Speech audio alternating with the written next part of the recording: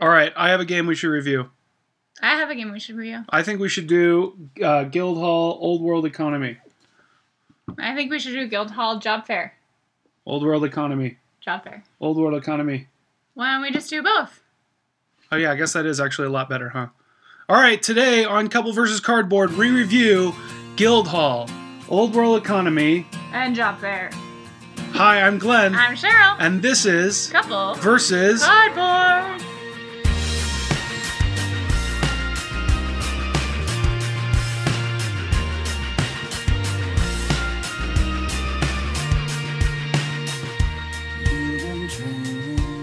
All right, 2 for the price of 1. 2. Yeah, we're going to do the review of both of those games.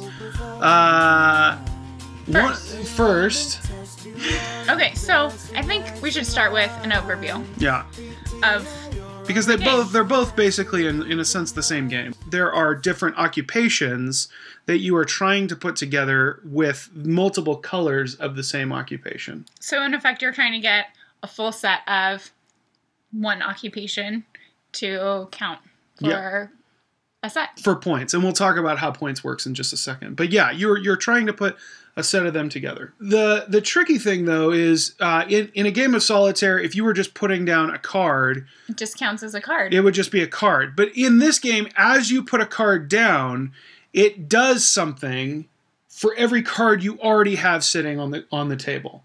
Yes. And that's actually the most confusing part of this game, is that as you're placing a card, it does something for every card already sitting on the table. So typically it does not count the card that you are placing. Actually, it never does.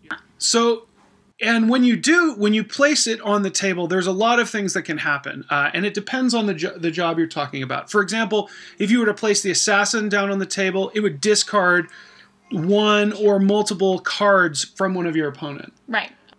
So as far as this game's theme goes, it's very light. In some sense, the actual jobs themselves are really just there to kind of give you a sense of what action is taking place. It's really like a teaching tool of what action is probably going to take place as you do it. So especially in Old World Economy, you have really kind of somewhat more intuitive jobs where as you place them down on the table, it's a little bit more intuitive in terms of what you would imagine them doing. Like an assassin killing someone else's. Right.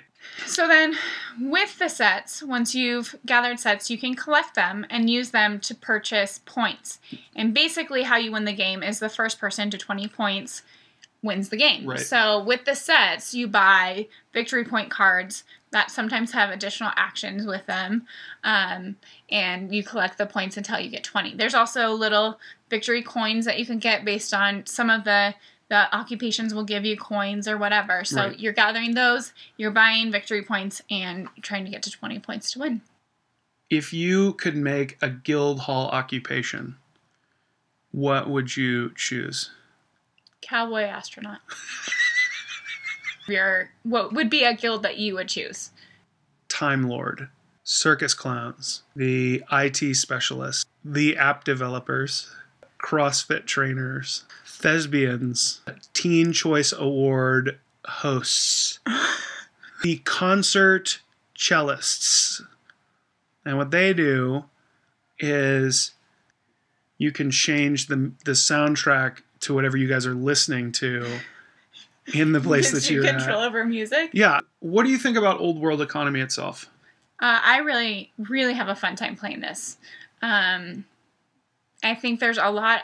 It's really light. It feels very light, but has enough combos and strategy to feel like you can play it over and over, and it feels different and interesting and fun. And it goes quickly. Your turns go quickly, so you feel like you're kind of always in the action, which I always like games like that, where you don't have a lot of, waiting for the other person to figure out what they're doing. It goes pretty quickly, but it still feels like you're figuring out how to win. Right.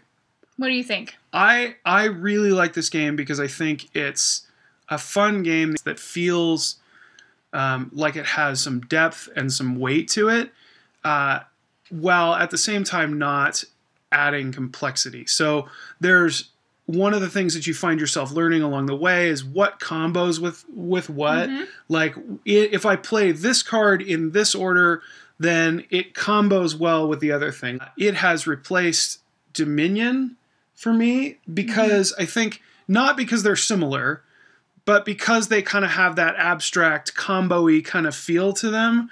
They do have a very similar feel. Well, without the deck building aspect. Right. So obviously the deck building aspect of Dominion is what a lot of people play it for and use it for. And for me, I really like it because it has that kind of combo-y aspect, the kind of very light thematic aspect, while at the same time manages to be... way easier to set up. Yeah, the setup is shuffle the cards and go. So I really like that. It feels like a board game, even though it's just cards, but you can take it, like, we took it and played at a, like, local pub, and it was manageable, you know, like, it's not like you have all these components to set up or whatever, so it has that kind of feel of strategy, middle kind of game, while being really transportable and easy to set up and take down, which is really fun for us, so that we can get out and take a game with us. Yeah, for sure. Now, what about Job Faire? Well, Job Faire, I think the first things that I like, I'll just say the first things that I really like about it right off the bat is, the first thing is that it is storage.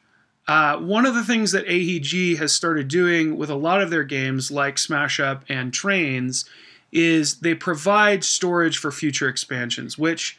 Do you like storage? I love storage. I love storage. And actually what drives me insane is when a game does not include storage, even though they have planned expansions. Right, so then you go and manufacture your own storage for it, basically. Right, which I don't like. Especially, I like things that are molded or that are made to do that.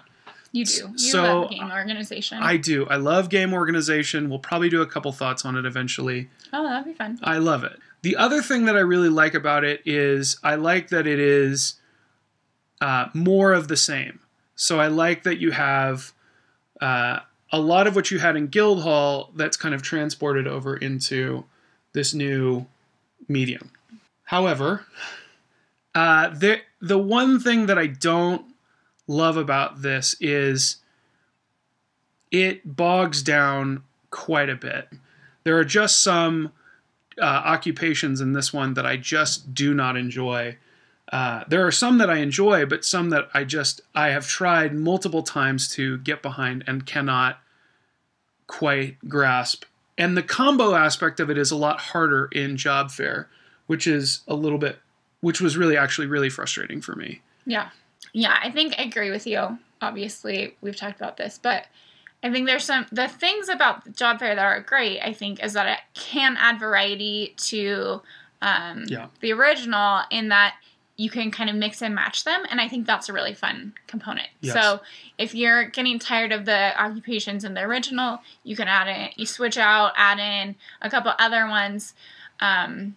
That makes it just fun and unique, and change it up a little bit. Yes. And I think that's fun. I think it loses something in that there's a lot of like, do this and then this in a card, instead of just, this is what this card does. The abilities are what really, like, are just not as straightforward. And so it makes it a lot slower, which is just, I think the game loses something for being slower. If it had been kind of put out there as, here's an expansion for Guildhall, I think I would have been 100% in. Like, I think it would have really grabbed me. And if you say, okay, so what the point of this one is maybe like Dominion, you pull one of these occupations out, you put a different one in, or you pull several out and you put several back in, that would all be fine. Like, I would probably have been great with it. But it was kind of billed as a standalone game that you could play. You know, you could just get Job Faire, or you could just get the original Guildhall Old World Economy, and that would be fine.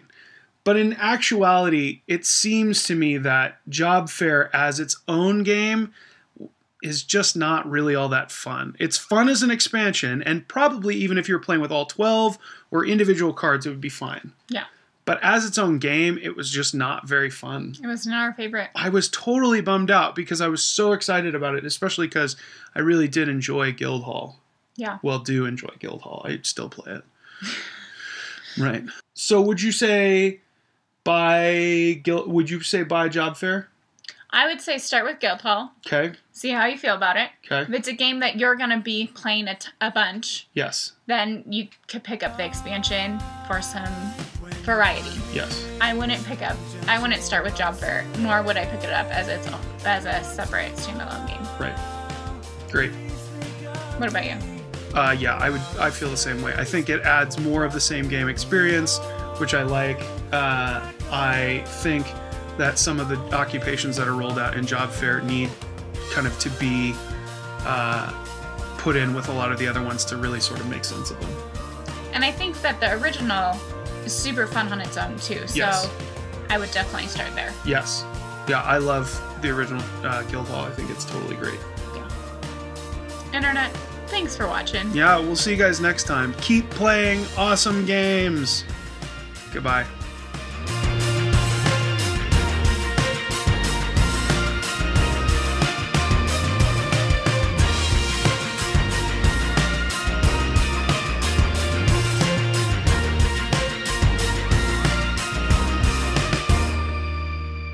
What about me?